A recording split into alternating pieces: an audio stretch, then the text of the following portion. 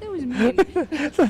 I'm sure you didn't mean it that way. No, but I mean, I don't want you to think you look like a Barbie or something like that. No, that's right. Or No, your friends at the agency would just yeah, go. exactly, Yeah.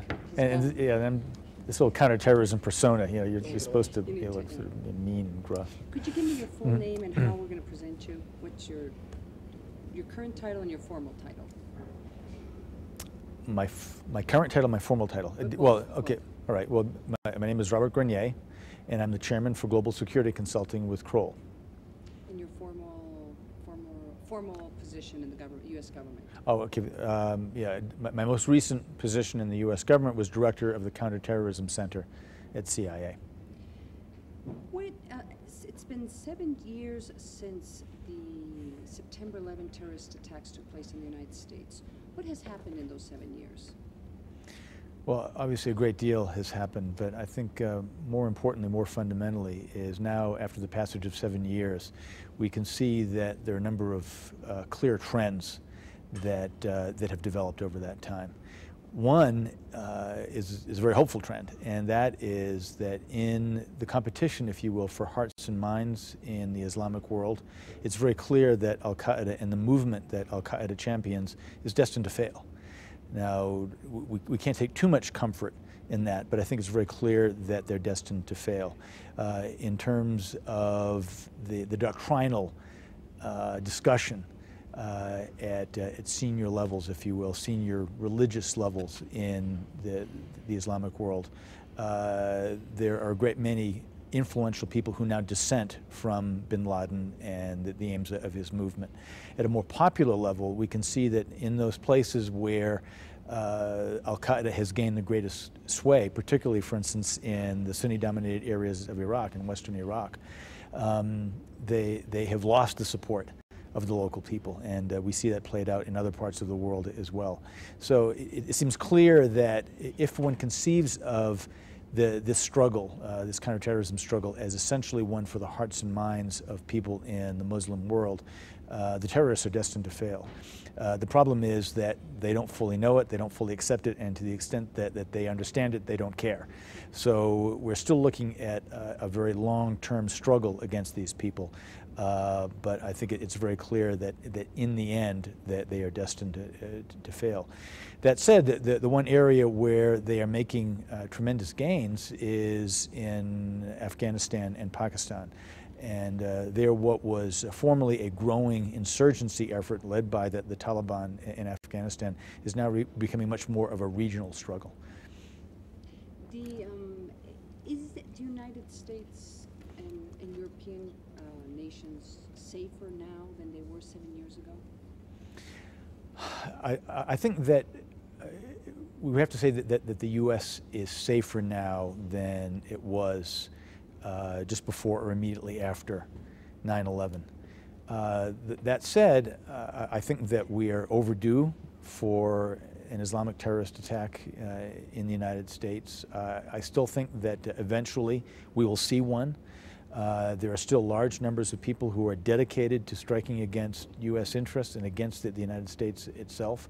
Sooner or later, it seems to me that they are bound to succeed, at least to a modest degree. So we're certainly not out of the woods. It's certainly not the case that the war is over. But I think in terms of, if you will, the aggregate threat to the United States, it's less now than it was 7 years ago, at least in my estimation. So what's going to happen now? As you look towards the future, what are the big threats facing countries like the United States? Well, again, I think there is this continuing threat from Islamic extremism. I think that we see it in a little bit more perspective now, certainly than we did immediately after 9/11. Frankly, we were running scared for several years after 9/11. And while there is still reason to be concerned, still reason for fear, and I think that we will see crises in the future, I hope that we've gained a certain amount of perspective on this. Frankly, the sort of perspective that we've seen in the UK. The UK actually, 9/11 apart, has suffered more from terrorism since then, certainly than the United States has, both in terms of successful attacks and near misses.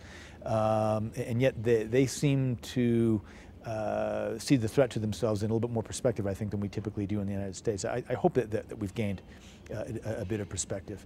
That said, Al-Qaeda, for all that it has been, I think, weakened in most parts of the world, has been able to reestablish effectively a safe haven for itself along the Afghan-Pakistan border.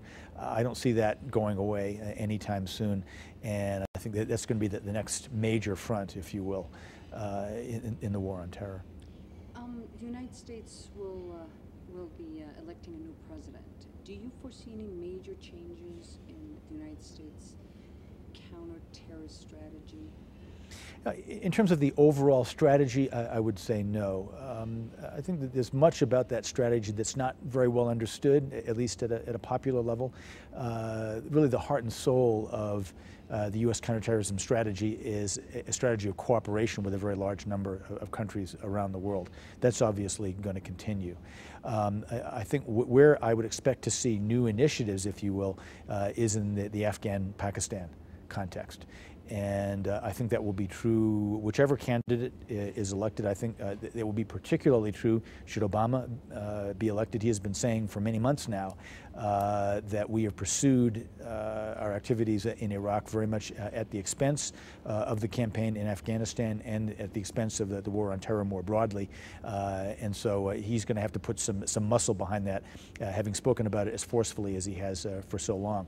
But I think for fairly similar reasons, if McCain comes into office, he too is going to want to re-energize the effort in Afghanistan and Pakistan.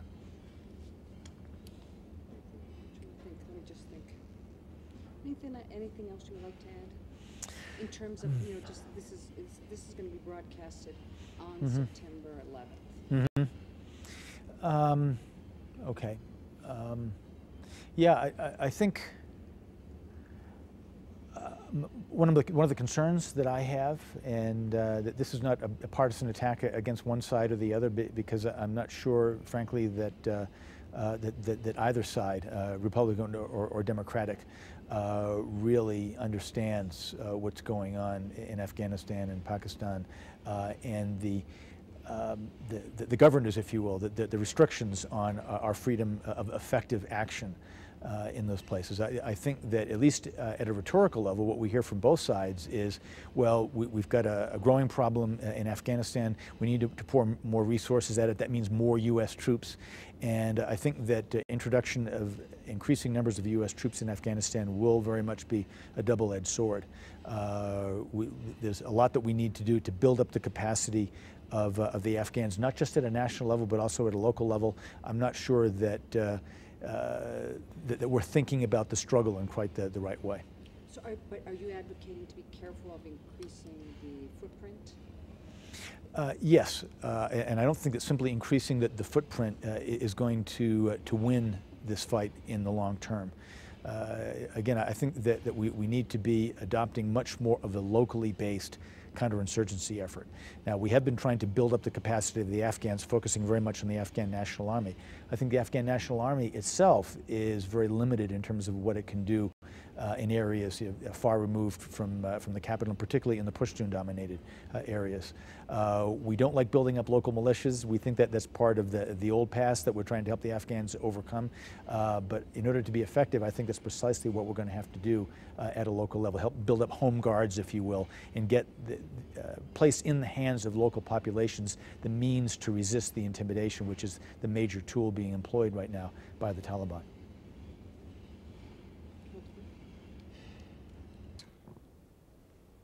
Where we are 7 years after September 11th took place in the United States. Second question was, what was the second question? I don't know if there's a second one, but is the U.S. more or less safe? Okay. Is the United States and European nations safer now? Third question had to do with, there was 4 questions. Tercera pregunta, ¿cuál fue? What's going to happen? What's going to happen now? And what's going to happen now? What to expect? What should we expect now? Let me ask that question otra vez. What should we expect to happen now? And the fourth question was, do you perceive any differences between The United States is about to elect a new president. Do you foresee any changes in the United States terrorism policy?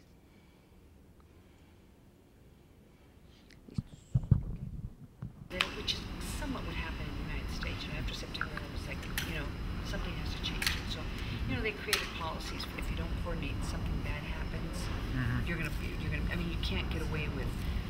They didn't give me the information, or the blame game is going to be much larger now. Mm-hmm. That's my sense. I mean, more willing to share information because of that. If anything, for survival reasons. Mm-hmm. But here, it's in the military. I think they deal with national security. I mean, clearly, this government wants to deal with these organizations as a national security threat, which giving priority to that. Mm-hmm. So I mean, I think they feel that they're not protected legally enough because of that, which important is that. I think, that was one of the things that struck me. That I saw that I would have not noticed perhaps if I hadn't come from the military. One of the things was the emphasis that the military has on leadership. Leadership and how much how important it is. It brings respect to your superiors and all of that. ¿Por qué siento choca tu cámara, Pancho? ¿Por qué siento choca tu cámara? Very female leadership. Yeah. Just change the business. Okay. But it's important when you think through some of these crises, you absolutely have to make sure that the leader, either the president, the person who's going to talk to the public and who's going to lead the public out of the crisis, is credible. Make sure he appears that he knows what he's doing, and it's of calmness in an extreme crisis. So suddenly a lot of things make sense through all these mechanisms. ¿Con quién y cuándo te vas a mover? Why everything is so scripted, why everything is, there's all these procedures that kind of ¿Qué vas a ver? what happened in the crisis. They may be a very good communicator, but during a crisis they may not be. So everything has to be very scripted. That's not happening here. I mean, the crisis is taking place. If they have time, they could have done what could happen. I mean, I think people are still worried. Just behind rural thugs and just that I think is going to happen if it isn't happening. Local defense groups or whatever. It seems to me there must be some way that the government can harness They that. should. What is happening is most of the which was kind of the Colombia model. It wasn't until when they started going against the population with car bombs and basically using terrorist tactics to cower the population, where